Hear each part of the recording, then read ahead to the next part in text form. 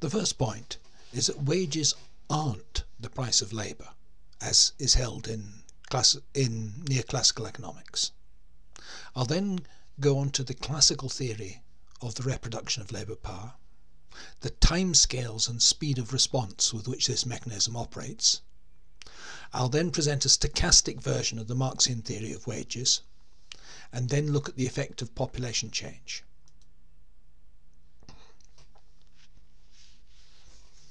If you do an economics course, you will be told that wages are a payment for work done.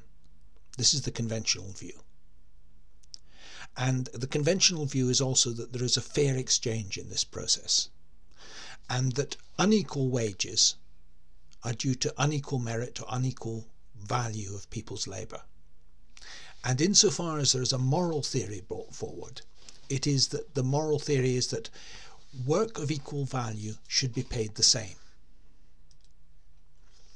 Marx's view is different from this. Wages are not a payment for work. Wages are payment for the ability to work. And the value of the ability to work is always less than the value of the work done. Hence, rather than being a fair exchange, it's an exploitative relationship.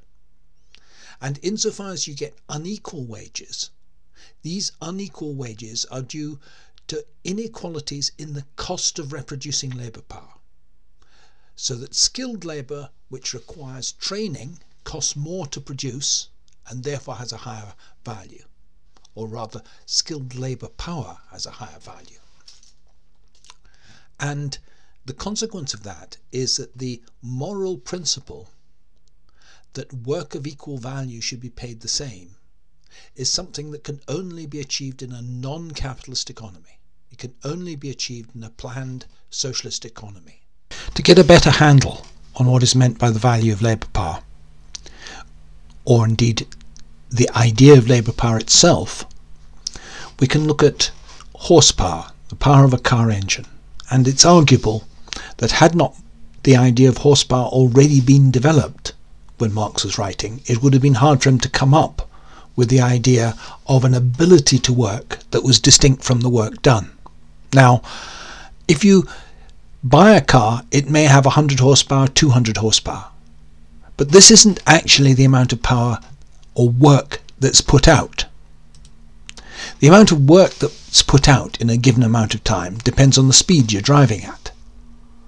So the faster you drive, the more joules of output are used. The more horsepower seconds of output are used. The same applies to factory work.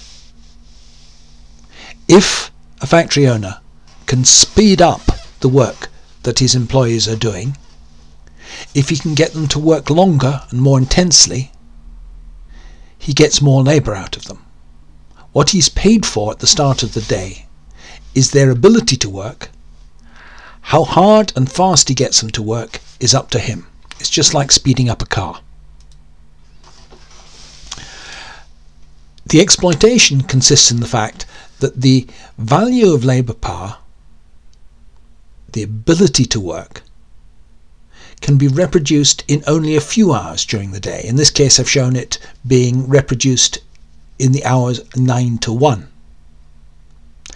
If the worker is employed until 5 o'clock, the remaining 4 hours of the working day contribute surplus value. If the worker can be made to work until 6 o'clock, then there's a further hour producing surplus. So a key means of increasing surplus value is to increase the working day. The other would be to reduce the value of labour power, and that reduction can take place in two ways. It can either be due to forcing down real living standards, or it can be due to the improvement in the technologies of producing the things that people consume in their real wage, so that they can be made in fewer hours.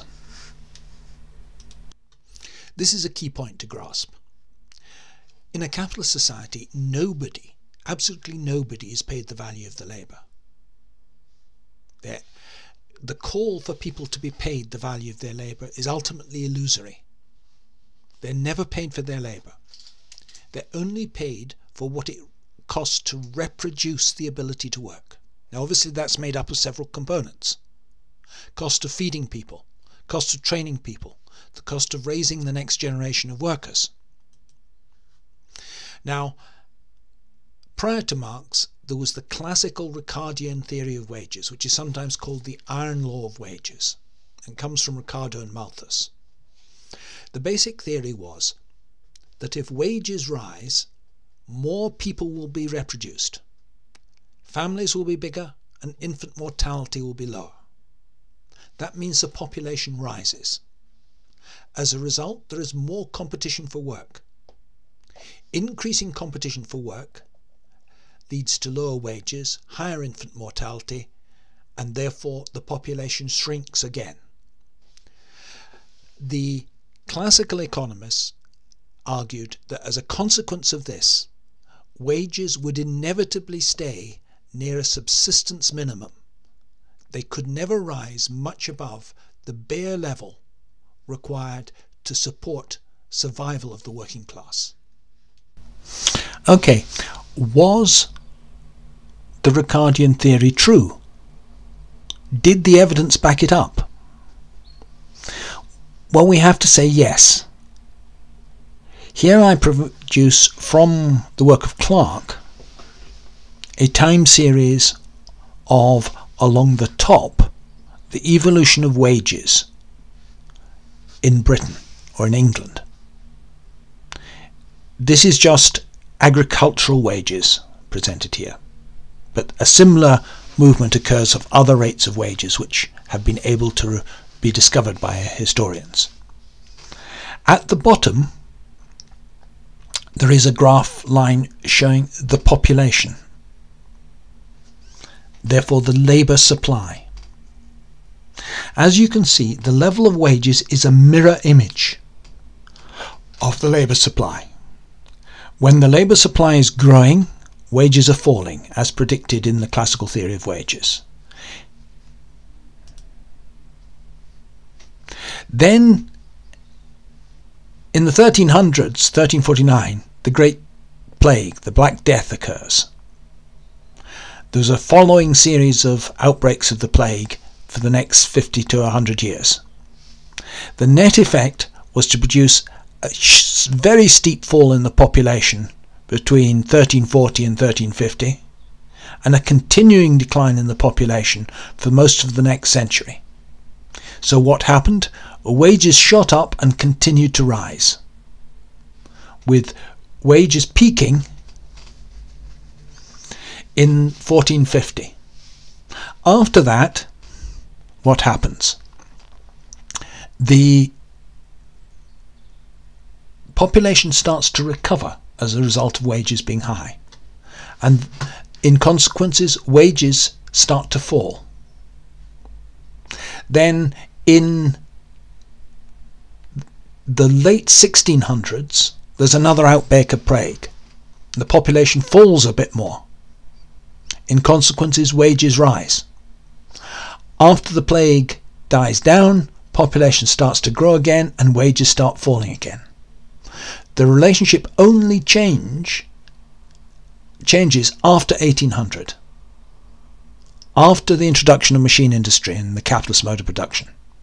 So the period that Malthus and Ricardo were observing, the period before 1800, the classical law of wages certainly applied. And it's worth noting that even in 1860, which is taken as these are wage indexes, so everything is expressed relative to the real wage in 1860. In 1860, real wages were still lower than in 1460. So despite maybe 70 years of capitalist industrialization, living standards are still not caught up to the peak that had been achieved in the Middle Ages. Nonetheless, the inverse relationship the simple inverse relationship between wages and population was beginning to break down after 1800.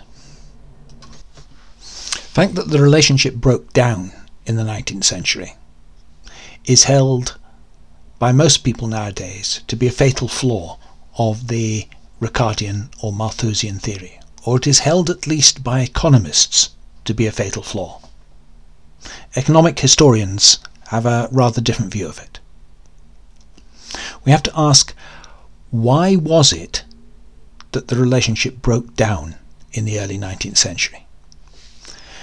Well, the first reason is obviously that the use of machinery, the specifically capitalist mode of production, allows the surplus to rise even when real wages rose, because it allows consumer goods to be produced with fewer hours of labour, and therefore the living standard can rise and the surplus can rise at the same time, provided the labour productivity rises faster than real wages.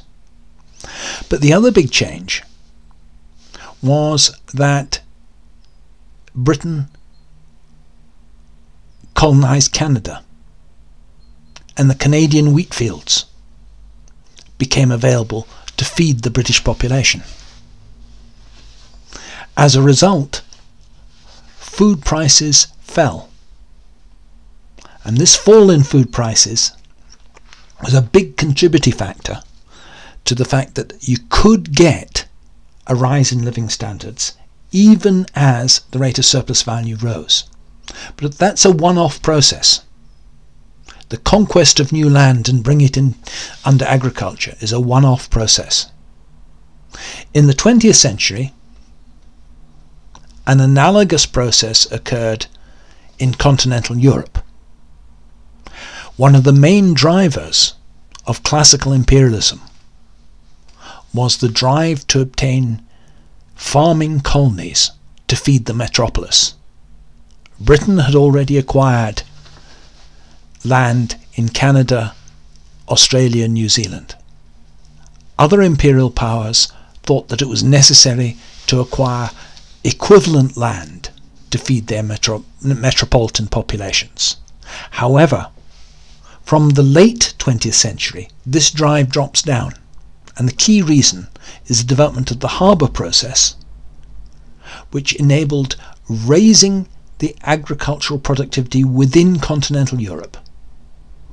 The application of artificial fertilizers produced by the harbour process, which combines nitrogen and hydrogen to make ammonia, the harbour process allowed food production to be raised within continental Europe, and that removed the pressure to acquire settler colonies to grow food.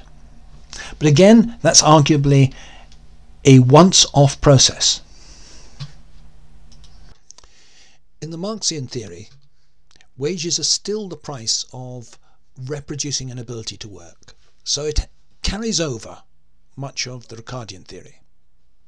The problem with this is that the feedback mechanism in the classical theory of wages is very slow. It occupies centuries to take an effect. We could see that in the graphs I presented on the evolution of wages from the Middle Ages in Britain. It's a slow process. If one's talking about a dynamic capitalist economy, you have to ask, what is the dynamic mechanism which keeps wages at a level sufficient to reproduce labour power? Why should employers worry about the next generation? It's not going to be here for 25 years. Why not just drive wages down below the level at which the next generation can survive? Well, we'll look at... Those of you who've looked at my other videos will know that I'm keen on taking a stochastic or econophysics approach to understanding classical political economy and Marxist political economy. Now, one of the key things that you have to understand from an econophysics approach is that everything, each economic variable has a distribution. It's not a single value. There isn't a single wage. There is always a spread of wage rates.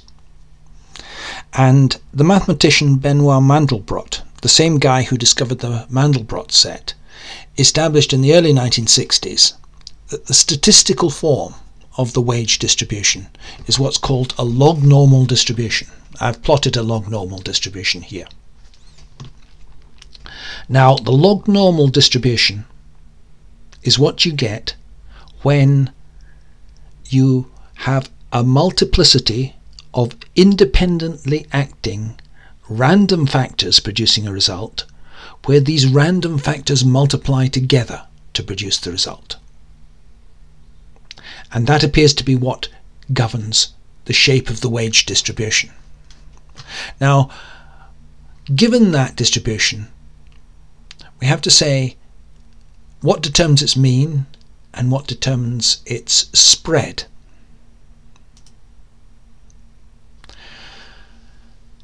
Well, one of the factors entering into determining the mean of it, and the spread for that matter, is that you cannot have a significant number of people working at a wage that is below the starvation level for a single person. So that means that the wage distribution has to start at the starvation level for a single person.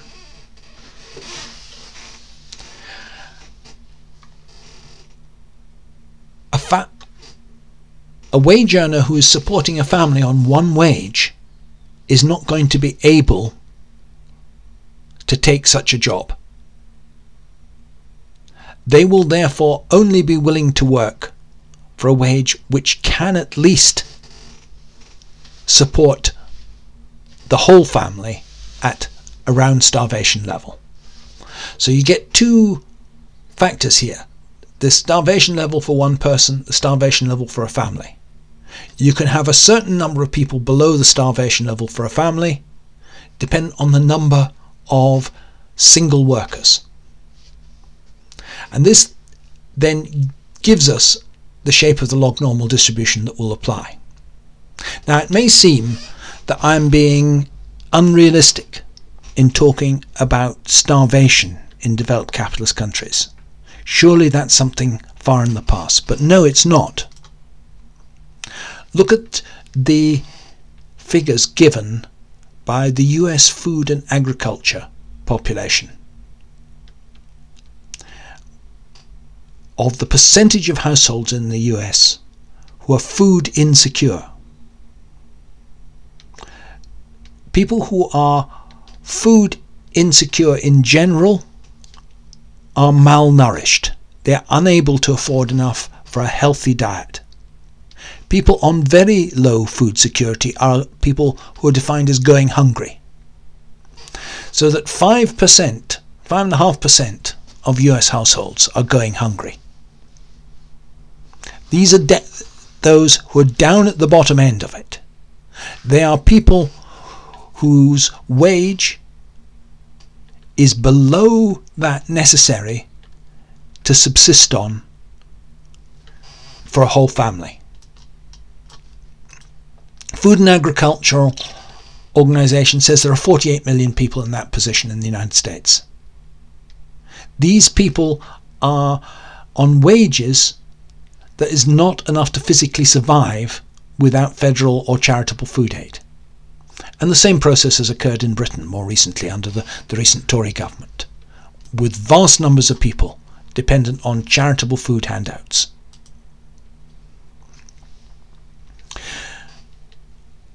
In the classical theory, competition in the labour market was due to population increase.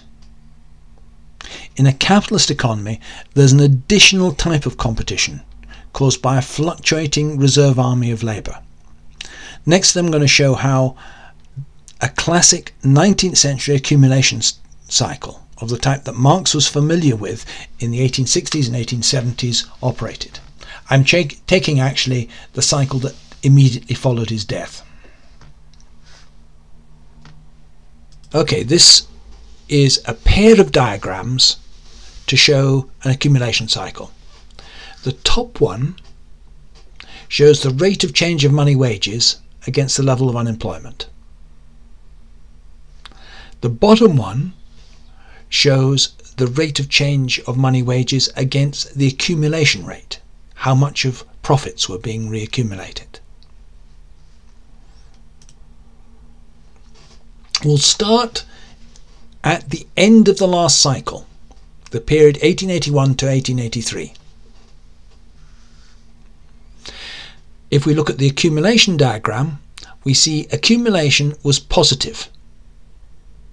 In consequence, unemployment was low.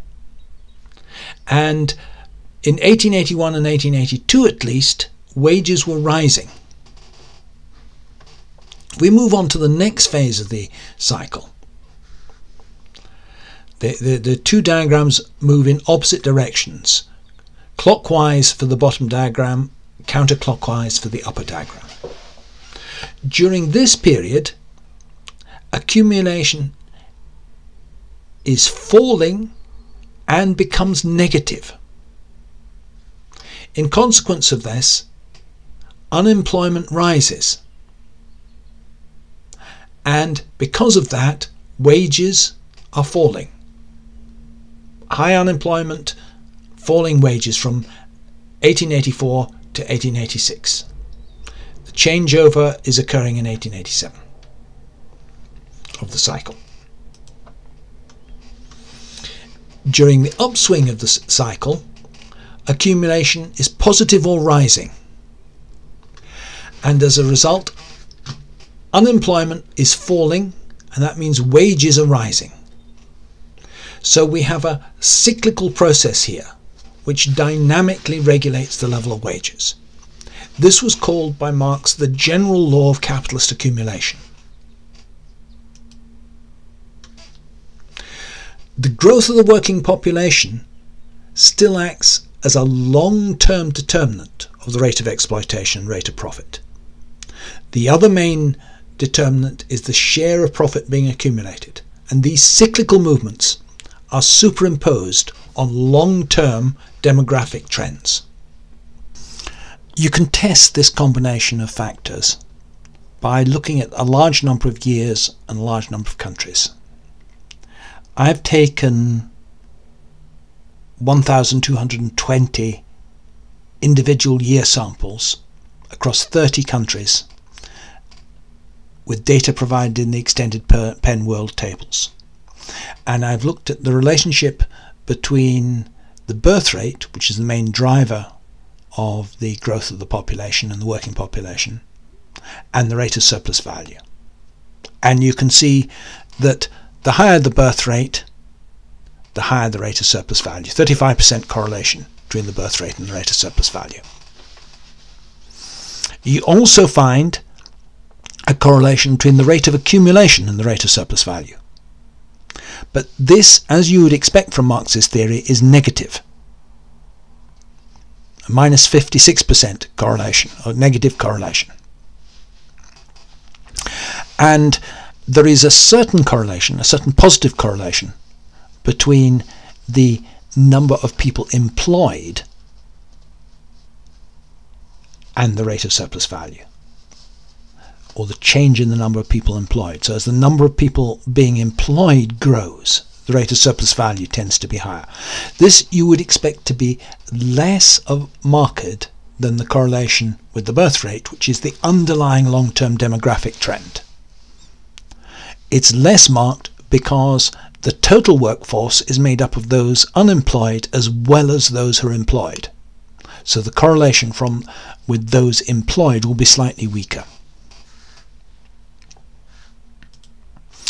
We can take an example of a country with a high birth rate and a high rate of growth of the labour force by looking at South Africa. Here you can see the shape of the trend of the working population in South Africa. And you can see it is very rapidly rising, in fact, rising at an accelerating rate. The consequence of that is that South Africa has a rising long-term rate of profit. The rate of profit rises rapidly because the number of workers is rising very quickly. It's rising faster than the capital available to employ them. What can we take away from and this means both that the rate of exploitation rises and that the surplus per sum of capital invested has rises. historically been the key factor in determining exploitation rates. That's most clearly shown by the long-term historical time series going over centuries. And it's still absolutely vital. It hasn't gone away because of industrialization. It can be partially offset by very rapid capital accumulation, which absorbs new workers, or by major new inventions. You have to repudiate the liberal idea, which wants to dissociate the growth of the workforce with the level of exploitation and level of wages. In particular, the idea that immigration doesn't increase exploitation. This suggestion is actually quite contrary to the Marxist theory of the reserve army of labour, and, as I'll show, it's contrary to the historical data as well. The effect of immigration into a country is to increase the reserve army of labour, and according to Marxist theory, an increase in the reserve army of labour will lead to a higher rate of exploitation. And if you actually look at empirical data and plot the rate of exploitation against the rate of immigration, you find, as predicted in Marxist theory, that you get a positive relationship. The higher the rate of immigration, the higher the rate of exploitation. So there is a positive relationship between them, and it does no credit to socialist organisations to merely echo liberal theory on this. But if we look at the big picture at a world scale is that fertility is declining. It's declining towards reproduction levels. And that means the growth of the working population on a world scale is slowing down. And the necessary consequence of that is at a world scale, the conditions of negotiating the wage bargain are better for the working class than they were in the past. They're improving. There is a reduction in the oversupply of labour power at a world scale.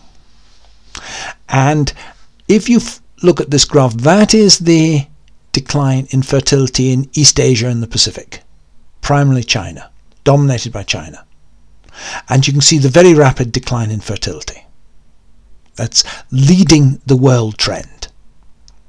Now, this effect of declining fertility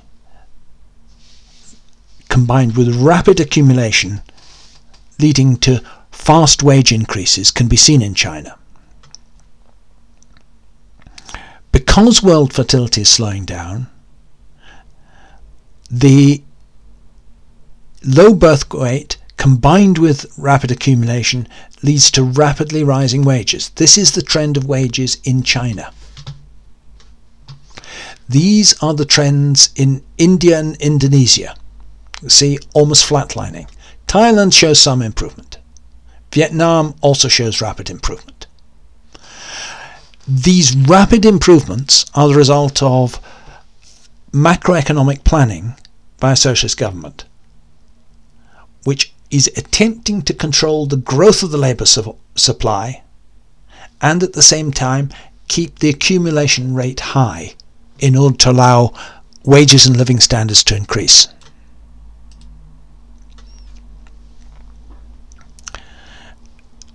In that last graph, I contrasted China with India and Indonesia. Here I'm contrasting China with the leading Western capitalist countries, USA and the Federal Republic of Germany. Again, I'm plotting index of unit labour costs here. Labour costs are rising rapidly in China. They've more than doubled in 14 years. flatlining or declining in the USA and Germany. That is a direct result of the neoliberal economic model, which aims to rapidly increase the labour supply whilst having a low rate of accumulation. And this leads to stagnant or falling wages. So the final conclusion is both of the factors, the rate of accumulation and the rate of growth of the population, or working population, are vital to understanding the condition that people face selling their labour power. If the labour force is rising rapidly and accumulation is slow, wages will be stagnant or declining.